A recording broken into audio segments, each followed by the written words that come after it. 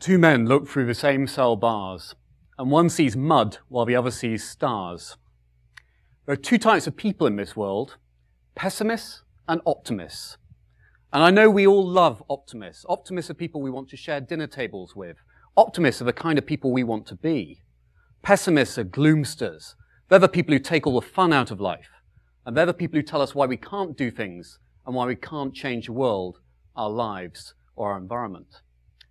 But I think pessimists have had a really tough time, particularly in the last 30 or 40 years, when we have basically an agenda in the world of unrelenting positivity. We're encouraged to be happy. We're encouraged to dream. We're encouraged to think that our dreams will always come true. And the bad news is, our dreams don't always come true. Which is why I want to take us out of the prison that we're all sitting in right now and offer you my secret friend for you to take away today. And my secret friend is pessimism.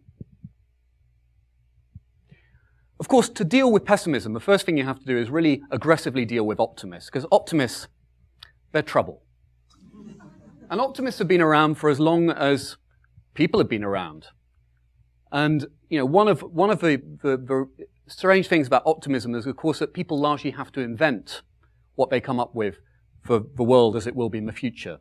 And about 500 years ago, Sir Thomas More came up with his conception of utopia, a place that would be a perfect environment in which to live. And of course, it was a fictional map.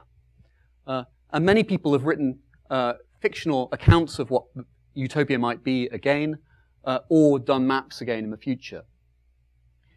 But it strikes me as slightly odd that nearly 500 years later, you still have people writing fictional maps of utopia, because utopia doesn't actually exist. Now, this map's pretty busy. It was produced by James Turner a couple of years ago. And utopia is here. You may not think it is, but it's a very small island just up there. Yeah? Quite hard to find. So I like this map. It appeals to my sense of where the world is at. Now, of course, actually, in the world, there's a lot of people who don't live in utopia. Most of us are still living in places like, well, pandemonium or fool's paradise. Some of us, if we're very lucky, get to live in places like reason. And, you know, I tend to spend quite a lot of my life living in a place that approaches wisdom, but I tend to get kind of wrecked as I go into the shore. But of course, some people say that utopia can be found. And I've got good news for you today as well as the bad. And the good news is that I think I have found utopia. And unsurprisingly, it turns out to be in Texas. And there is actually a real utopia in the world, and it's in Texas. And this is just tremendous news. And I realize it's tremendous news for us all, because we can make imminent plans to figure out how to move to Utopia, Texas. The bad news about Utopia, Texas, as you can see, is only 241 people get to live there. And that means there's probably quite a lot of competition for the spots. I guess that real estate prices there are pretty high. But I think a more serious point about Utopia, Texas, is that 19.6% of people who live in Utopia, Texas, live below the poverty line. Even in Utopia, things aren't quite as good as they seem. So much for maps. What about thinking about pessimism as an idea? And I think pessimism depends on a couple of things, but one of those elements is how we think about the future and how we think about the past. Now, I don't mean to kind of come over all gloomy and put up graves, but this is ultimately our final destination. If you have a Google map of your life, it's pretty likely to end at death. None of us really like saying that, because we all like to think that if we just change the directions and shake the Garmin in the car, that somehow the destination might change. But I think talking about the past and the future is also important to get a sense of perspective. We forget, I think, very easily that the 20th century was an incredibly violent century. Something like 160 million people were killed through violence in the 20th century.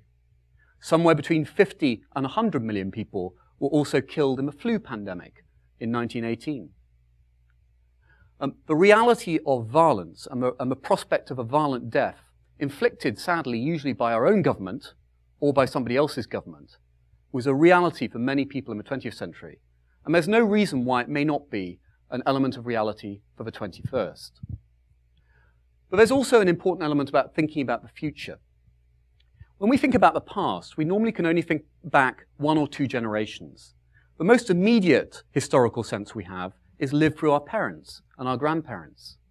So I know what my parents' experiences were growing up in the 1950s. I know that my grandparents, not all of them survived the wars of the 20th century. One of them was killed in the Second World War. But equally, it's incumbent on us, I think, to think a little bit more about the past beyond just 2 generations. But then we come to the future, and the future is even more problematic. We'd all love to know what the future holds, and there's a billion-dollar industry trying to predict the future. Governments invest huge amounts of money in it. Hedge funds hire intelligent people with maths PhDs to try and figure out the future. Weather forecasters strive for something that will give us a bit more than 2 days' notice of how the world is going to be. But the reality is, and Bill Sheridan, who's a very entertaining author, wrote a book called The Fortune Sellers a couple of years ago, is that the future business doesn't work. For all the money that we invest in it, our ability to look into the future and properly tell what it's going to be like is extremely limited. And if any of you think otherwise, please do go into the New York or Frankfurt or London or Dubai or Mumbai financial center as quickly as possible, because you will genuinely become the richest person in the world. And even the people who claim that they can see into the future tend to pick on one prediction that was successful rather than all the other predictions that were unsuccessful. And to support that, I have a book that I quite like. It was published in the year of my birth. It's called the 1973 Book of Predictions. Half of it is written by experts in the field. Everybody from transport planners to technologists to strategists writing about the future. And half of it is written by the kind of people that you or I would have a conversation with on the metro or at a dinner table or in a bar. And the irony about the 1973 Book of Predictions is virtually none of it came true. I'm quite relieved about that, because certainly some of the fashion ideas were quite distressing, even from a British perspective. But the problem of the uncertainty of the future really does recommend a degree of pessimism in how we approach the world. There's also something that is a reality for us, which is that we are born to be happy little optimists. Yeah? It's not just your parents telling you you're going to be wonderful, you're going to be the best kid on the block, you're going to ace your exams, you're going to be the lawyer, the conductor, the writer. But it's also the fact that built into our human existence is something called optimism bias, which means we tend to overestimate the likelihood of success in the things that we do and underestimate the likelihood of failure or indeed disaster. And that makes us very dangerous human beings. One of my interests, but I hesitate to say very carefully that I don't do this, is wingsuit skydiving. Now, these are a group of about 2,000 or 3,000 people who put on rubberized wingsuits and jump off cliffs, which is one way to get thrill. They do wear parachutes, which is a good news, because and there's a fine sign of optimism. If you were truly optimistic, you'd think if humans can now fly, surely they could learn to land. But maybe that's just me. But wingsuit divers, they're not just content with using wingsuits out of a plane, for example, and going horizontally as far as possible before using their parachute and landing. What a number of them like to do, particularly up in Trollveggen, which is up in Norway, is actually leap off by a cliff and try to keep themselves as close to the cliff as possible as they go down, before then pulling their parachute and landing. This is an intriguing form of risk evaluation, but very sadly, it's a particularly unsuccessful one. And up to 24 people every year die from this hobby. And hundreds more are injured every year by smaller accidents as they come down. So optimism bias is something that we have to think about, along with overconfidence. And overconfidence is not just something that afflicts us when we've been educated at a good university, or we think we're convinced of our own opinions, even if we're not willing to listen to other people's. Overconfidence is something that happens to us as experts. The more we think we know about something, the more we tend to have faith that our knowledge base gives us better judgment than anybody else. And that's simply not true. So optimism bias, along with overconfidence, is hardwired into how we are as human beings, both as young people and as adults. And it's hardwired into our human experience even before you've had all these people piling honors on you and telling you that you're going to be the best person in your society. You're going to be the person who truly makes a difference. So I think one of the key messages, and this is a message from the business world, Charles Roxburgh is a management consultant, is that you should try and maintain perspective. You can't necessarily deal with optimism bias in your life. You can't deal with the real sickness that optimism gives us. But you can try to remain dispassionate when you think about the future, when you think about everyday choices, when you think about how to achieve something that you really care about. And you can try to maintain perspective, because perspective helps you maintain judgment.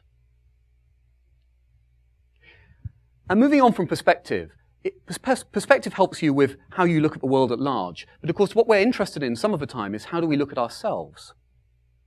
And here I think it's very important to turn to philosophers, because philosophers, just like poets, can occasionally be quite useful. And one such philosopher is the South African Jason van Niekerk, who's written about the transparent reputational economy. And I like that because it's 3 words, but don't apparently, on first glance, seem to mean anything. But what he's talking about is the virtue of gossip. And I think there's a strong argument to rehabilitate gossip, because most of us think that gossip is a bad thing. Gossip is what people do about each other in a negative way. Gossip is poisonous. Gossip is nasty. But Niekerk argues that actually gossip is one of the best forms of knowledge, practical wisdom that we have about ourselves and each other. Why do we like gossiping about each other? Partly it's because we like to be in the know. We like to know something that other people don't. But partly because we like to be able to learn from those life experiences that people talk about. I may be raising gossip to too high a level at this point. But Niekerk has an interesting idea. He says, wouldn't it be great if you could tap into that feedback loop about yourself? Because it's only in the school playground that people tell you to your face what they think of you. The rest of their life, they tell you exactly what they think about you, except they don't tell you that. They tell everybody else that. So part of the problems we have is the more important it becomes to understand what our reputation is, how other people view us, how other people view our failures, the ways in which we disappoint other people, the more difficult it becomes to access that information. So to this end, one of the big developments has been 360-degree reviewing in the business world. And this began in the 1950s in a small group of companies and has grown to be a very widely used tool, where you try and go and ask one person, let's say me, what do I think about myself? And I score myself on lots of different criteria. And you then go off and ask a range of people who work with me, people who work for me, people who I work for, what they think of me, and they score me on the same criteria. And here's an interesting thing. We talked about the optimism bias, but the optimism bias is absolutely evident in 360-degree reviews, because most people, most of the time, tend to put themselves a little bit above how everybody else puts them. But here is an incredibly valuable tool. We may not be able to reach the perfect, transparent reputational economy, but we can look for practical tools that give us a feedback, that tell us truly how we behave in the workplace and how we behave in the world. So I really say that one of the tools to be a pessimist is to invite people to be rude about you. And if they don't feel quite confident enough to do that to your face, at the very least they could do that on an online survey and provide you the data on a regular basis. I think the other important thing about pessimism is to have a sense of humor. And the foundation of satire is disappointed idealism. I think it's tempting to think that pessimists are people who've never had any dreams. They just want to break ours. But what happens if pessimists are actually the real dreamers? But they're the dreamers who recognize that the world can't always be shaped by our dreams. And that actually dreams also can be quite dangerous. People who are too passionate about ideas can be very lacking in value for people's lives, the effects that those ideas can have on lives. So I think having a sense of humour is a really important part of a pessimistic approach to life. Now you have to balance that. I would suggest that somebody I know who introduces his wife and he says, "This is Penny, she's my first wife," might not have quite worked out the balance between having a sense of humour and having a marriage that has recently concluded. You don't have to be cruel to pursue a sense of humour in pessimism. A very cruel example is a very famous British actor who basically wrote his autobiography, in which there's a picture in the middle of it of a slightly windswept-looking person. He doesn't mention her anywhere in the book, but he just says, "Sarah, full stop. We were married for a while." So you don't have to be cruel. You don't have to subscribe to the kind of misogyny or misanthropy which has often been associated with pessimism. But I think you do have to have a sense that just because things aren't going to turn out well doesn't mean you can't have a laugh about it. So, to conclude, the vision I want to give you is neither Apple nor the apocalypse. We're not likely to live in a world where iPhones and iPads shape our lives into a perfect world of Apple oneness. We probably won't live in a world where we have an app for everything, even though I know there are people hard at work in California right now trying to make sure that we do.